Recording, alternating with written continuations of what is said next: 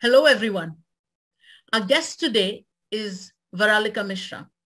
She's a journalist who's worked with leading publications like the Hindu and Hindustan Times, which is where we also met. She is a mental health advocate and founder of Your Story is Important, an initiative on mental health. Varalika is also a writer, and her latest book, Shanti Panna, is a collection of poems published in April 2021 by Norton Press. Welcome, Varalika, to the show. Thank you, Anita. Thank you so much. And thanks a lot for the lovely introduction. You're welcome. Can you read out a few lines from your very interesting book, please? Yes, definitely. So there are a couple of topics that I've covered in my poetry book, which is called Shanti Panna, Voice of the Soul. So one of the topic is on mental health of the soul. So I'll just read a couple of lines from it. It says, on a cold Sunday morning, a voice said, "Tell me your story. I'm here." The heart smiled and the therapist started the session. So this one was, of course, on mental health and how, it is so important to normalize the whole idea around mental health. And, I think it's something very common, and how, each one of us, we need to take our own, small steps in terms of normalizing the whole idea on mental health. So this was just about a session where, a person talks to a therapist, and, he or she, or they, they find the comfort when they speak to their therapist, and they went out their emotions. So this one was about that. Absolutely. Very interesting lines also. Now, Varalika, tell us what got you into writing in the first place? Has it always interested you, or tell us the story there? Yes, I think it all started, while I was in my school. I remember I was a part of these so-called societies where we had to write, essays and poetry. And I think even in college, I was a lot into writing. So I think I've always, found my solace in writing, because I think when I was small, I didn't really express much verbally. I was kind of an introvert. So I think I found my solace, through writing. And I would always express my emotions. I would take up small diaries and just write, just scribble my thoughts, do some sort of journaling. So I think it was always there in me since I was a kid, I guess. Right. And your foray into journalism, has that helped you in your writing career? How has that been? Definitely. I think my skills got, polished through various courses. And I think, which is why I decided to do a course on journalism, in print journalism. And I also remember I did some creative writing course from British Council. So I think a couple of courses have, I think helped me in giving me that direction in the field of writing, and in terms of expressing my views, in a proper manner, I guess. So definitely, I think if anybody would like to explore the area of writing and journalism, I think it will be a good idea to take up some courses. Absolutely, absolutely. Now, why poetry? I mean, you started your writing career with poetry, I think. Why did you choose that genre over the others? I feel it just came to me naturally. I mean, I didn't even have to think about it. So I think it was something which was always there inside me. And I think I decided to write my poetry book while I was working in this think tank back in 2018. And I was sitting at the terrace of my office, and I was just wondering, like, okay, I think I need to write a poetry book. And ever since then, it was there in my heart that, I need to write. So I think I did start writing in 2018. In 2019, I think I completed my book like somewhat. It was like a first draft. And then I remember there was a close friend, and she encouraged me that, why don't you get it published? And I was like, are you crazy? I mean, I don't think that, I should get it published. This is just for me. She's like, no, you write so well. I mean, the world needs to read it. Like, because I remember I used to share it with my friends, and most of them used to really relate to it. And they would always tell me, why don't you publish your poems? And I would just tell them that, no, I don't think I'm ready. But I think, I don't know whether it was the pandemic that gave me that push or what it was. But I guess it was, I think, in late 2020, I think somewhat in November or December, I was actually planning to have a talk on my initiative on mental health, which is called Your Story is Important, with this person called not Dr. Vijay Lokpalli, Mr. Vijay Lokpalli, who's the former deputy editor of The Hindu, and he's also an author, and he's written various books. So he had opened up about his depression for the first time, on my page, Your Story is Important, through our conversation. And, he wrote an article. And then I think that really motivated me that, okay, I need to write, I think I need to publish something. And which is why I guess there are a few topics in my book which talks about self-care, mental health, and how we need to normalize it. So I think probably it was because of Mr. Vijay Lokpalli that I got the push, because he's also an author and he's written several books.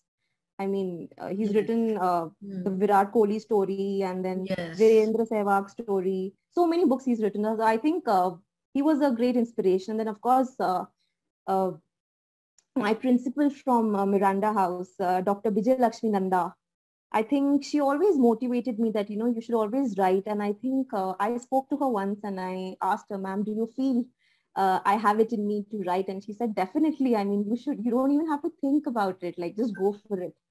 So, I mean, that's how I think my journey began. And I just decided, okay, even if it's the pandemic, I mean, it's up to us how we, create a new lifestyle. I mean, I think the situation doesn't really matter. It's all about your gut instinct and, how you feel from within. I think the motivation is always there inside you. But I think it's the human tendency to, look for answers in the outside world. But I guess it's all within. So look within to find your answers. I think that's how the journey began. That's a very interesting narrative of your journey. Now, tell me, Varalika, your poems are very intense. The ones I read in Shanti Panna, they're very intense and they speak directly to the soul, and they're very relatable, both by adults and by teenagers or the growing population. Now, coming from such a young person, that's a very deep, profound impact. That's very unusual. So tell me, what are the influences on your poetry and what makes you write such intense poems? So firstly, I think I would like to say that the age doesn't really matter, because I guess I consider myself to be an old soul. So I think I'm really old by heart. And of course, I think there are a lot of people who have really influenced my work and the kind of things I write. And I think firstly, I think I would like to say it's Rumi, the Sufi philosopher.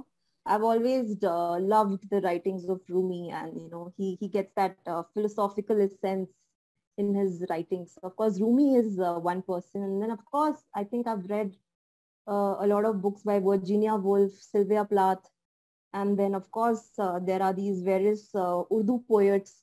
So I think there is no one person who has really impacted my life, but then there are so many people. And of course, my mentor, Dr. Daisaku Ikeda, who propagates world peace, and he himself is a poet. So I think he has been a major influence in my life. And of course, these writers have also been a major influence in my life. And I think growing up, having different kinds of experiences in life, I think they have also added up to my thought processes and how I view society and the kind of atrocities that take place. I mean, you must have read, I mean, I've spoken about the caste, class, and how there is this discrimination that happens. But then at the end of the day, we're all made up of ashes. We're all one, but still we discriminate. So I think the poems also have, the essence of justice and democracy, and, how we need to propagate peace. So I think, of course, as a political science student also, I've seen, the kind of environment in which we've been brought up and the kind of news we get to read. So I guess it all has, impacted my thought process. And I think that is all you'll get to read in Shanti Panna, which is, of course, the voice of the soul. So I guess anybody who reads it, like you said, be it an adult or a teenager, I think every person would be able to connect with it, because I think, it's coming from a soul, and we all know, we're all the same. We're all from the earth, and we're going to go back to it. So I think the essence remains the same. So I think all my experiences, and of course the authors I've read, I think they all have had a huge impact, in my writing and in my thought process. So yeah. Now, you've spoken a lot about mental health and, your mental health initiative and all. Tell me what got you started on that. Have you observed society while you were growing up? And did you notice, all the trauma and the stresses that people are going through? What got you interested in mental health in the first place? So firstly, of course, the kind of people I was surrounded with, in terms of friends or family, I mean, I had witnessed cases of mental health, and I had seen cases of depression, and I myself, I have dealt with depression and anxiety. So I guess my own personal experience, and of course, seeing people suffer so much, and then yet we see that nobody's vocal about it. Like, we're always like, oh, I'm good. But you're not really expressing your real emotions, because you feel, oh, somebody might just feel that, oh, I'm a weak person if I tell them that, I'm not feeling good, or maybe, today I'm just not in a good mood.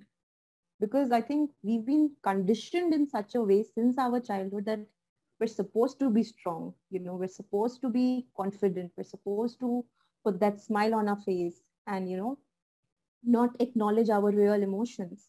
So I guess seeing all of this really bothered me somewhere deep inside. And like I said, I've always had that thing for justice, like, fight for the justice, fight for the right. So I think, that thirst in me really moved me to do something about mental health. And of course, the personal experiences and witnessing so many cases around me, I think that really moved me to do something about this particular cause. And of course, reading in the newspaper, seeing the number of suicide cases, that were happening. And I would just see that, okay, on one particular day, say, for example, on World Mental Health Day, we would have these debates and all. And the next day, we would be back, to our normal behavior, abusing someone, or maybe, body shaming someone, or talking rudely to somebody. So I just felt that, where is this humanity that we talk about, or maybe the subject humanity that we've read in our schools? Like, was it just for reading and not applying it in your daily life? I think these were the instances that really, motivated me to do something. Like, there was this fire in me, which was, waiting that, you need to do something. Like, it had to just come out. So I think that's how it came out. Absolutely. I think you hit the nail on the head when you said there's that fire in you. It's always that fire within people that motivates them to come out with beautiful, creations, beautiful works of art, beautiful writing. So I think you've identified it. You're spot on there. Now, tell me, in the book Shanti Panna, what would you say is or which one would you say is your favorite poem? That's a very difficult question. Because all the poems in there are so beautiful. So they speak, they speak about so many things. So which one speaks to your heart the best? I'll have to, I guess every poem is attached to my heart, because I think, every poem has a story behind it. It's really difficult to choose one, but if I have to choose one, maybe one particular topic, that would of course be mental health of my soul. Mm-hmm. Okay. So I think the poems under that topic, all of them are my favorite. I like the one you wrote about love, where you said that it's not easy if you think so. When it arrives, it'll bring shivers to your spine, the shivers which even Coldplay songs could not fix. Yeah. The one that says it's worth the ride, and yes. Love is the most beautiful one. So I think, the all-encompassing, if I may put it that way, in what runs through your book when I go through it, is that thread of love, that love Yeah, overcomes everything else, that love finally triumphs over, all absolutely. man-made, distinctions and man-made discriminations and all that. So I Yeah. think that love is the overarching emotion or feeling in your book. Is that correct, if I put it that way? Yes, absolutely. It is.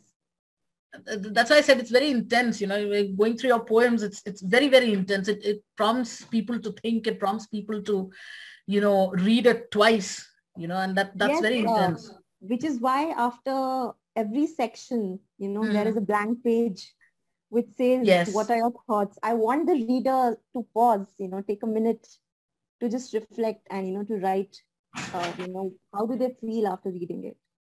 So I think absolutely, that sums it absolutely. up. Right, and that's a good way of doing it, because then it'll force people to think after every section. Okay, so what does this poem tell me? How does it speak to me? That's a beautiful way of. That's a very creative way of doing it, actually. Very Right. inspirational. Now, Varalika, tell me, there are a lot of people who would like to write poetry. I mean, a lot of people who love reading poetry, a lot of people who would love to write poetry. What is your advice to such people? Where do you think they should begin, and how should they go about it? So firstly, I would like to tell them that, there is no one particular way of writing poetry. I mean, there's no standard, I mean, a lot of people might tell you that, oh, your poems are so bad. Like, you can't write, you can't be a writer. Don't listen to such people. There is always a writer, there's always a poet inside you.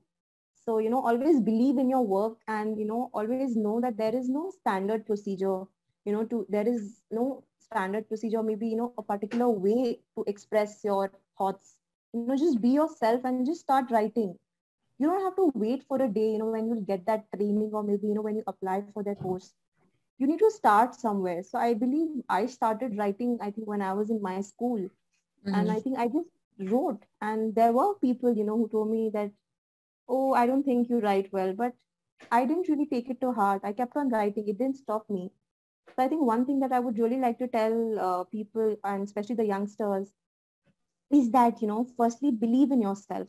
You know, don't let anybody describe your worthiness.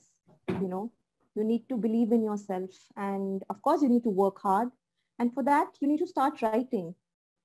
Just make it a habit of, say, you can just write a page daily. You can devote, say, 10 minutes of the day to yourself.